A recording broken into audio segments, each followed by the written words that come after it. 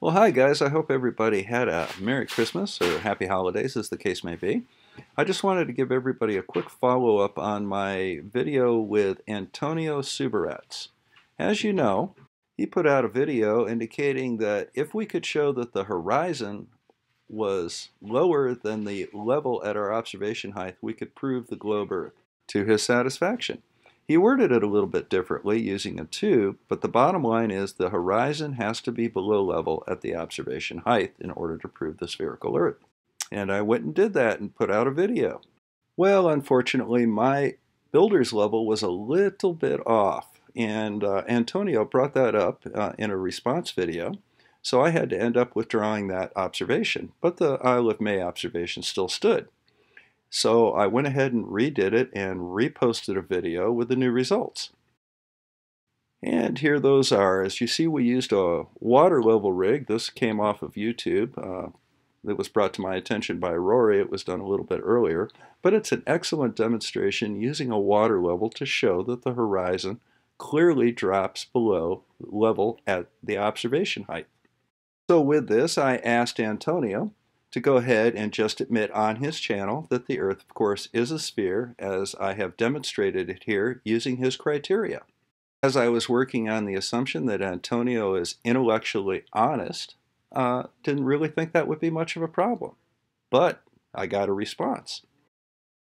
Well, I was a little too optimistic, I think, on the intellectual honesty of Antonio Subirats.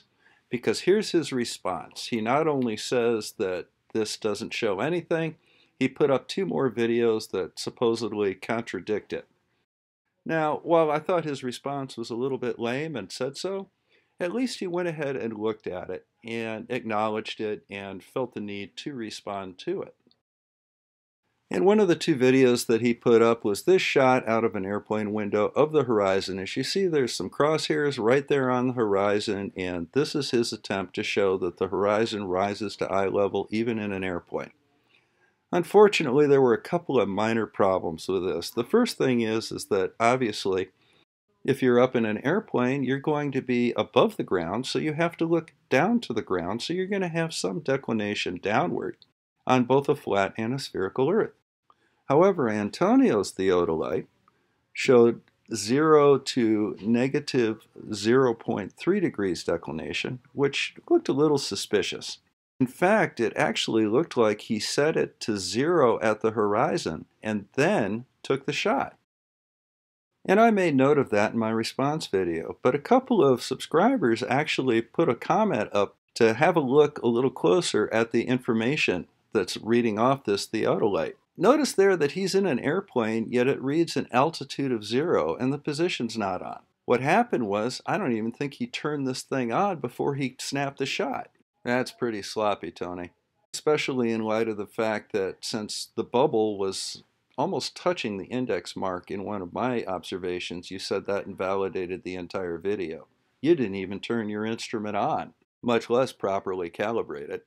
And on your second video, apparently all you did was discover normal parallax, and I didn't really feel the need to respond to that. Well, those of us in the actual scientific community love it when people find problems with our observations, so I thought I'd bring this to your attention. Unfortunately, you were a little less receptive than I was. Not only did you deny having seen the video that you commented on, wouldn't you think that that makes a statement about your science and level of intellectual integrity? I, for one, think it does.